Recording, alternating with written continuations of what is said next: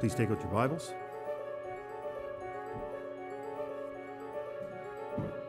Luke chapter 23, passage of scripture for today. Starting in verse 50, continuing on through chapter 24 and verse 9. Now there was a man named Joseph from the Jewish town of Arimathea. He was a member of the council, a good and righteous man, who had not consented to their decision and action. He was looking for the kingdom of God. This man went to Pilate and asked for the body of Jesus. Then he took it down and wrapped it in a linen shroud and laid him in a tomb cut in stone, where no one had ever yet been laid. It was the day of preparation, and the Sabbath was beginning. The women who had come with him from Galilee followed and saw the tomb and how his body was laid. Then they returned and prepared spices and ointments. On the Sabbath, they rested according to the commandment. But on the first day of the week, at early dawn, they went to the tomb, taking the spices they had prepared, and they found the stone rolled away from the tomb. But when they went in, they did not find the body of the Lord Jesus. While they were perplexed about this, behold, two men stood by them in dazzling apparel. And as they were frightened and bowed their faces to the ground, the men said to them, "Why do you seek the living among the dead? He is not here, but has risen. Remember how he told you while he was in Galilee, that the Son of Man must be delivered into the hands of sinful men and be crucified, and on the third day rise." And they remembered his words. You may be seated.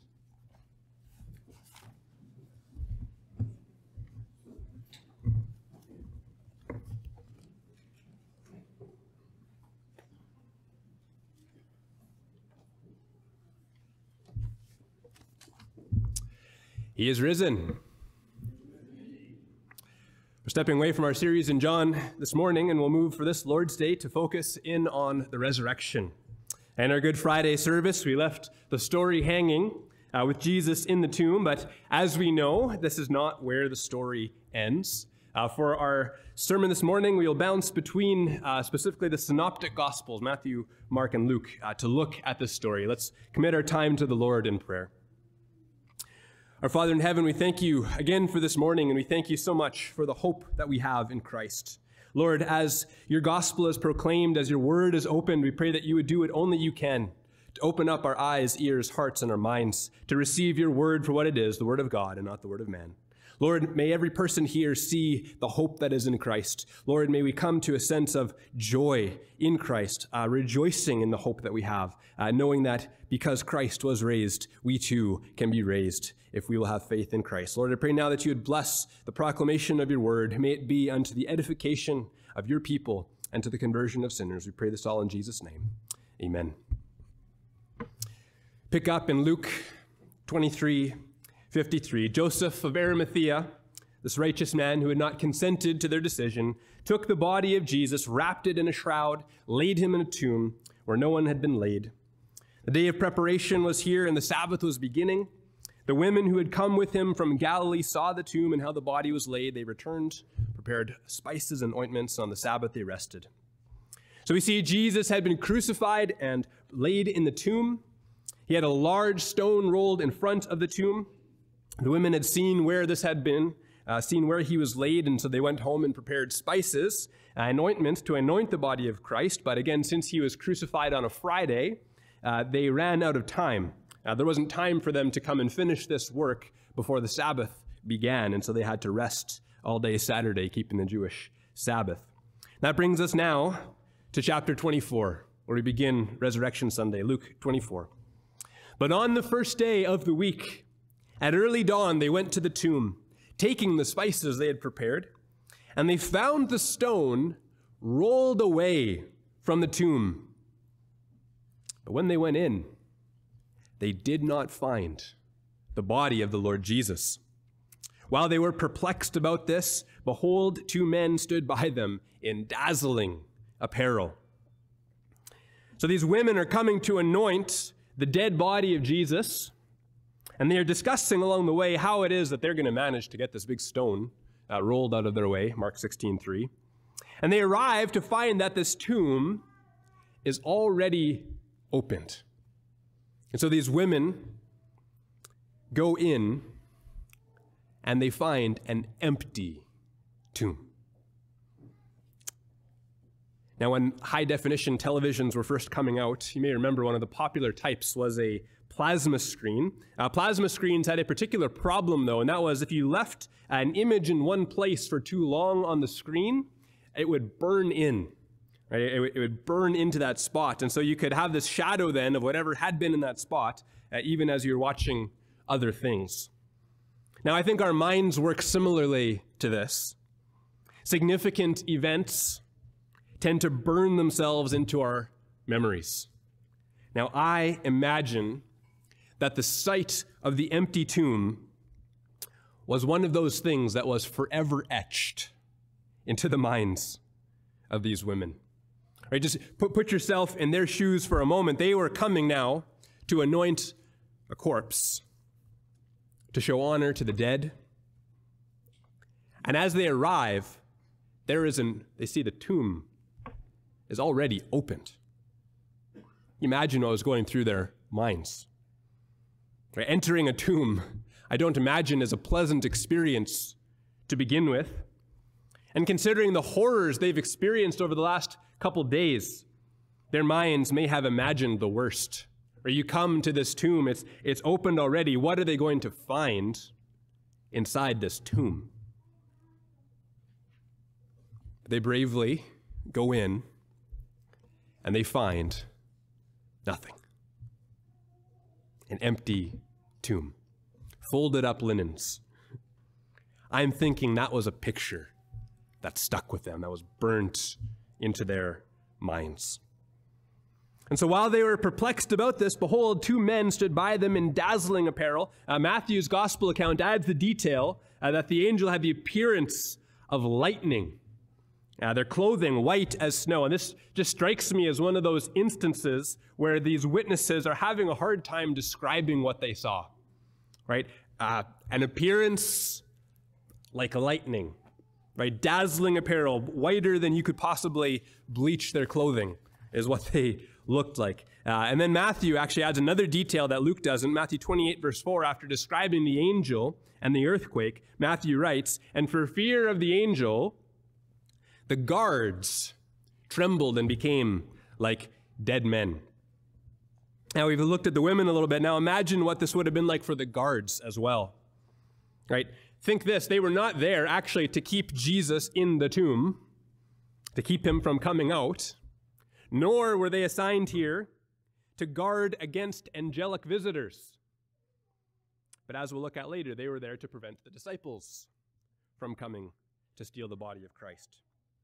I imagine these guards were also on edge, given all of the hype about Jesus.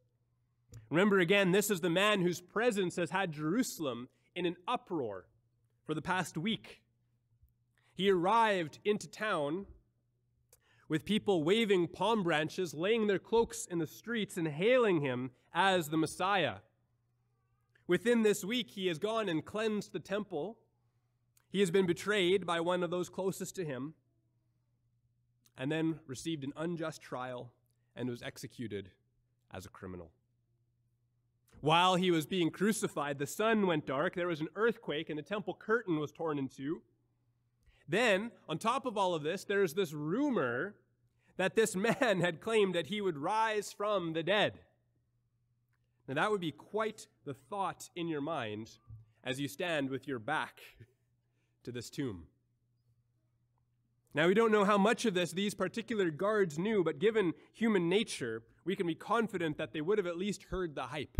They would have known something of the situation, and so I imagine they were a little bit on edge in this posting. And then shortly before the dawn, there is another earthquake, and an angel appears with an appearance like lightning, and I think we can understand the guards' reaction. They trembled and became like dead men, perhaps just paralyzed by fear or passed out from the shock. Now, Luke 24, verse 5, speaking of the women again, says, "And as they were frightened and bowed their faces to the ground, the men said to them, 'Why do you seek the living among the dead? He is not here, but he has risen. What a fantastic rebuke, right? Why are you looking for the living among the dead?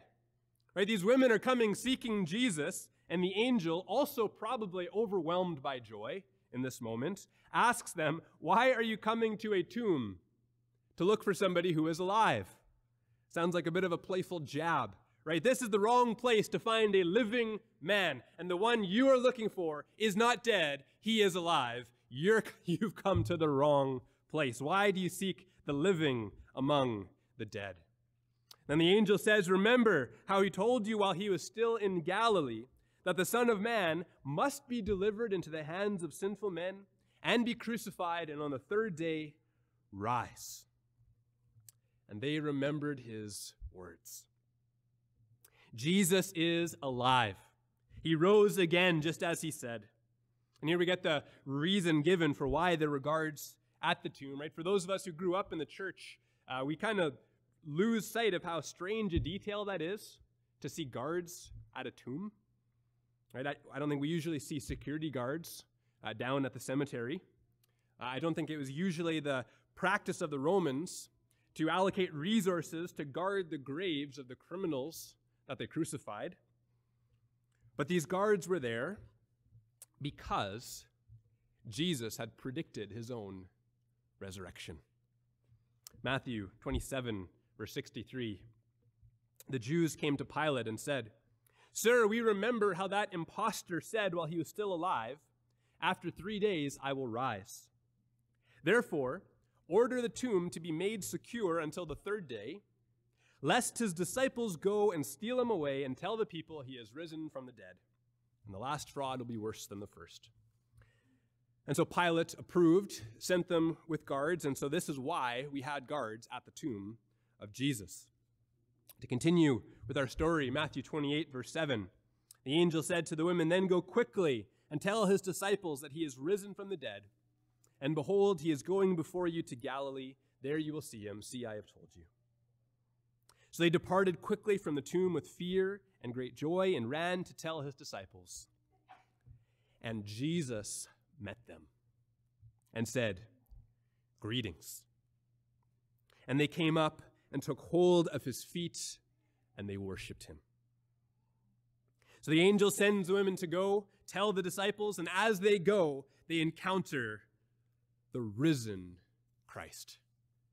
Right? Can you just imagine the joy?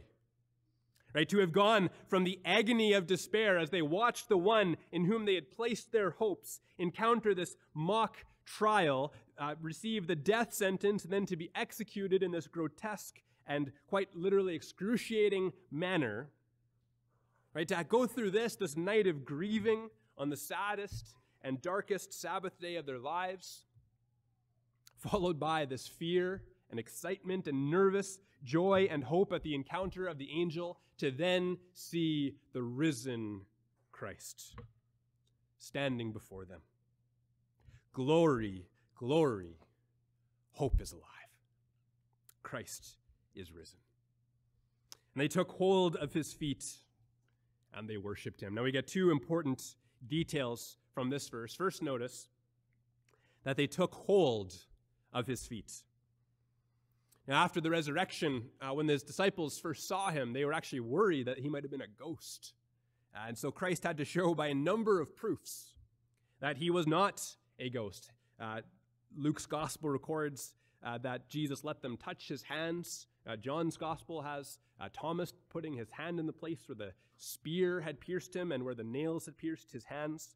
And Luke includes also an interesting detail as Jesus appears to his disciples, where he asks them if they have anything to eat, and they give him a piece of fish, and he ate a piece of fish. Now, it seems like a strange thing to put in your gospel account, that why this detail that Jesus came and ate some fish.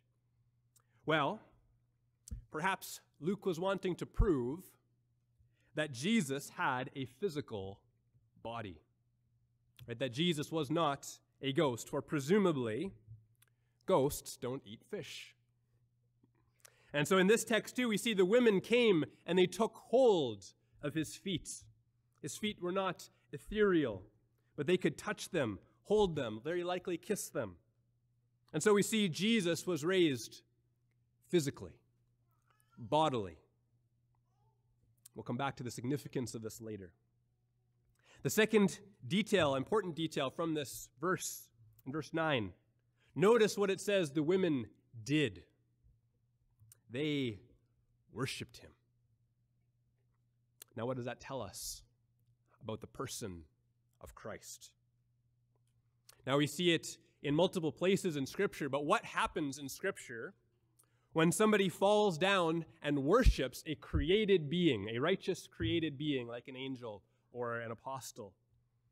In Revelation 22, 8 and 9, the apostle John, being overwhelmed by the glory before him, bows down to worship at the feet of the angel, and this angel rebukes him and says, "You must not do that. I am a fellow servant and your brothers, with you and your brothers the prophets, and with those who keep the words of this book. Worship God." So notice the angel refuses to accept the worship of John and says that he is simply a fellow servant. John must worship God alone. Now look at this encounter with Christ and these women. Verse 10, Jesus responds, "Do not be afraid. Go and tell my brothers to go to Galilee, and there they will see me."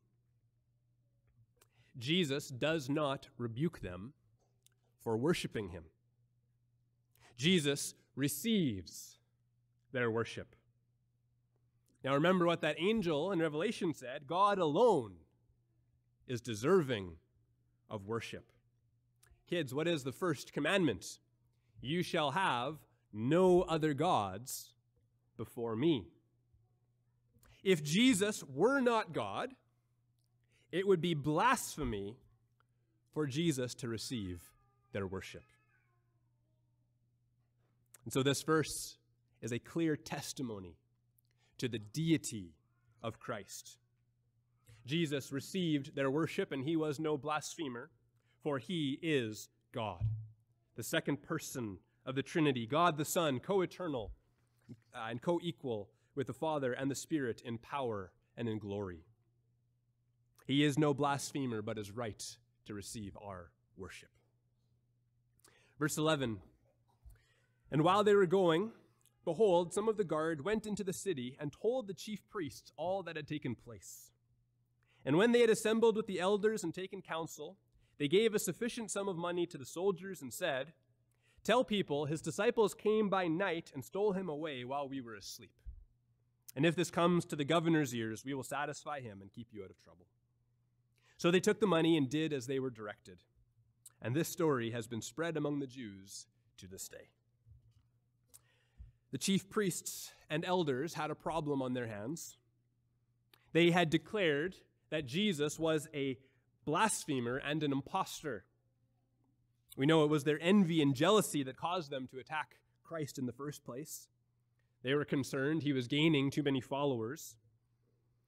And so now the very fact that this story exists, the story of the disciples stealing Jesus' body, illustrates to us an important historical fact. The tomb was empty. Right? Consider the Jews and Romans very clearly did not have the body of Jesus, right? This is a historical fact you have to reckon with, even if you are a skeptic, right? Consider the fact that Jesus' disciples tore up the known world proclaiming the physical, bodily resurrection of Jesus from the dead. Right? That is a historical fact, very, very clear and obvious. And we know as well that the Jews and Romans did not have the body of Jesus, because if they did, Christianity would never have gotten off the ground. Right? Just think how easy it would have been to squash this movement. Right? These disciples proclaim, Jesus has risen from the dead. He's alive. He appeared to us. And the Jews and Romans simply go, this Jesus? Right? This corpse of the criminal we crucified, this dead guy right here, this is the one you're saying was resurrected? Right? If the Jews and Romans had the body of Jesus, They could have simply exhumed him and shown him to the people, and Christianity would not exist. But they did not have the body of Jesus. They had an empty tomb and a big problem. And so they paid off the guards with a sufficient sum of money. And they gave them a story to tell people. His disciples came by night and stole him away while we were asleep. Now, it's been pointed out that even this lie is self-contradictory. For how would the soldiers know that this is what happened if they were asleep while it happened? Consider as well that the disciples were hardly in any position to mount any kind of an offensive against the Romans. Right? Since the arrest of Jesus, the disciples scattered. The one disciple who seemed ready to fight was Peter, and he got rebuked by Jesus and then wouldn't even admit to a servant girl later on that he'd even met the man. To suppose that this pack of scared and scattered men would have met together, conspired together, come up with a plan to sneak to the tomb, sneak past the sleeping guards who shouldn't have been asleep on duty, somehow move this giant stone without waking the guards, take the body of Jesus, hide it somewhere, then go around declaring to their own brutal deaths that he is risen, is all just a bit much. Some of you may know Chuck Colson, who was a political advisor to Richard Nixon. And he actually spent some time in prison for Watergate, but later on became a Christian. And he said this, "I know the resurrection is a fact, and Watergate proved it to me." How? Because 12 men testified they had seen Jesus raised from the dead. Then they proclaimed that truth for 40 years, never once denying it. Every one of them was beaten, tortured, stoned, and put in prison. They would not have endured that if it weren't true. Watergate embroiled 12 of the most powerful men in the world, and they couldn't keep a lie for 3 weeks. You're telling me 12 apostles could keep a lie for 40 years? Absolutely impossible. Close quote. See, the disciples did not behave like men who had made up a lie. The disciples never gained power, wealth, or the other things that imposters would usually pursue, right? Things people making up a religion would normally be after. The apostles lived lives of self-denial, making the proclamation of the gospel the pursuit of their lives. This was a proclamation that most of them maintained to very brutal deaths. At the very least, I think you have to say historically. Right? Even the most radical skeptic has to admit, Jesus' disciples really believed that he had risen from the dead and appeared to them. And here, this is one significant fact that separates Christianity from every other world religion. Christianity was not introduced by one single person who claimed to have received revelations from God.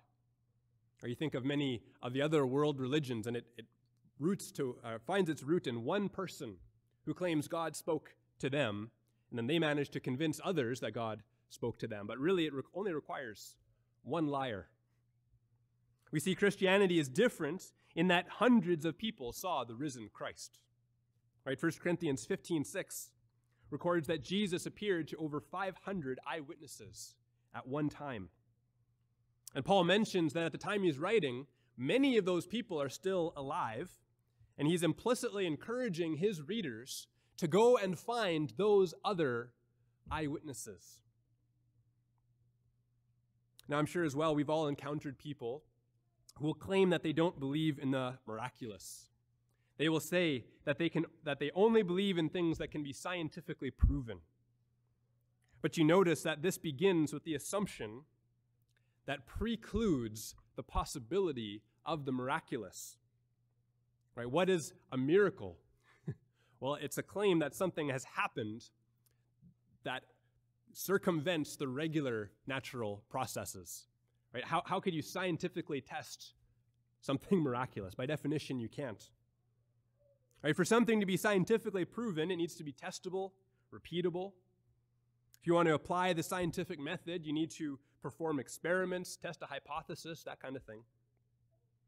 But you notice as well, when you're examining historical claims, by trying to apply the scientific method, you are coming in with the wrong discipline. Right? We're talking about history here.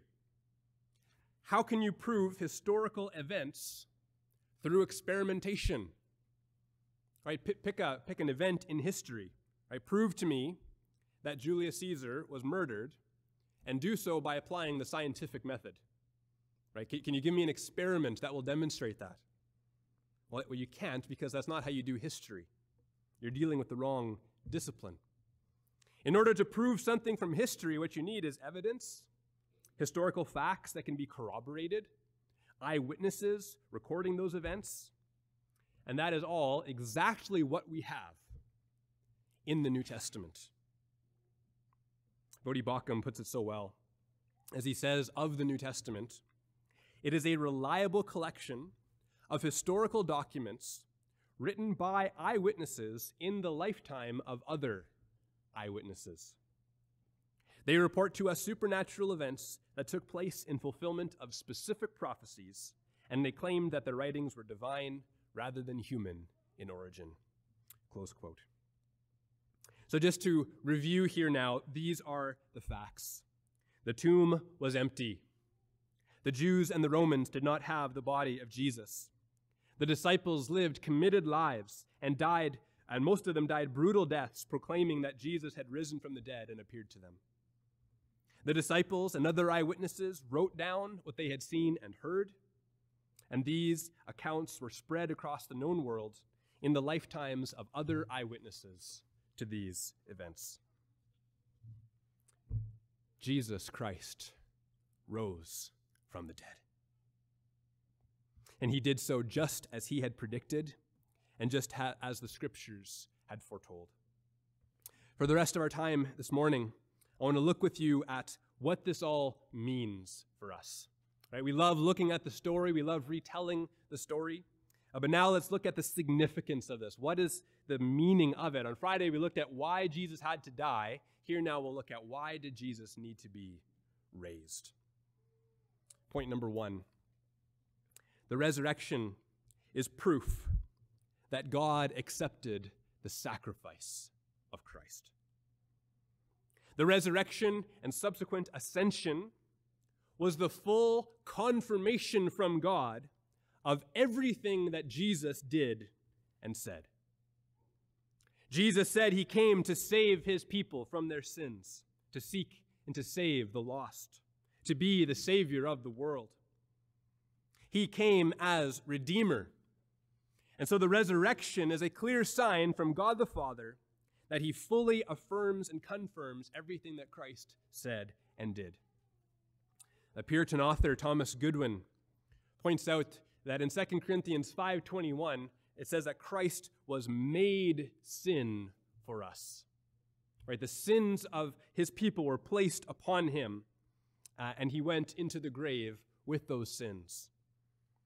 Now, Thomas Goodwin writes, other debtors might possibly break their prisons, but Christ could not have broken through this, for the wrath of the all-powerful God was this prison, from which there was no escaping, no bail. Nothing would be taken to let him go out, but full satisfaction. And therefore, to hear that Christ is risen and so has come out of prison is an evidence that God is satisfied, that Christ is discharged by God himself and so is now without sin, walking abroad again at liberty. And therefore the apostle proclaims a mighty victory obtained by Christ's resurrection over death, the grave, the strength of sin, the law, and cries out, "Thanks be to God, who gives us the victory through Jesus Christ our Lord." You may now rest secure indeed. Christ is risen. Who therefore shall condemn? Close quote. if Jesus had failed in his mission, if he had not accomplished the will of the Father, right, to make propitiation for the sins of his people, I think it's pretty safe to say that the Father would not have raised him back to life and exalted Christ to his right hand. Right? If Christ had left something lacking, something unfinished in this work of atonement, right? The sins of his people are placed on him, and he goes to the grave with the sins of his people upon him. If there was something lacking, something incomplete, insufficient in that atonement, God would not have raised him up. God would not have exalted him to his right hand. So we see then that the resurrection is one of the clearest indicators that Christ has accomplished his mission. It is God the Father giving his stamp of approval, saying, yes, indeed, it is truly finished. We see the resurrection confirms all that Christ did or said about himself as well. We know that the test of a true prophet, according to Deuteronomy, is the question of whether or not their words come to pass. Deuteronomy 18 says that if someone speaks something that does not come true, right, it says, thus saith the Lord, and it doesn't come to pass, right, they have spoken presumptuously. You don't need to be afraid of them. Well, consider the prophecy Jesus made. Jesus, as a prophet, predicted his own death and bodily resurrection. Right, on the cross, Jesus declared it was finished. If Jesus had spoken those words presumptuously, if he were not a true prophet, his words would not have come to pass. His resurrection demonstrates he is a true prophet. Romans 1 verse 4 says that Christ was declared to be the Son of God in power, according to the Spirit of holiness by his resurrection from the dead. Christ's resurrection vindicates every claim Christ ever made. It is a full demonstration for anyone who still had doubts that the Father and the Spirit fully affirm Christ in all of his claims, offices, and work. And therefore we know our redemption is truly accomplished. Point number 2. The resurrection demonstrates that Christ is the man appointed to be the judge of all the world. Acts 17 verse 30 says, the times of ignorance God overlooked, but now he commands all people everywhere to repent, because he has fixed a day on which he will judge the world in righteousness by a man whom he has appointed. And of this he has given assurance to all by raising him from the dead. Right, catch that. What does the resurrection give assurance of? Well, that God has fixed a day on which he will judge the world by a man whom he has appointed. Right? Jesus Christ. We see the message of the gospel as an authoritative proclamation.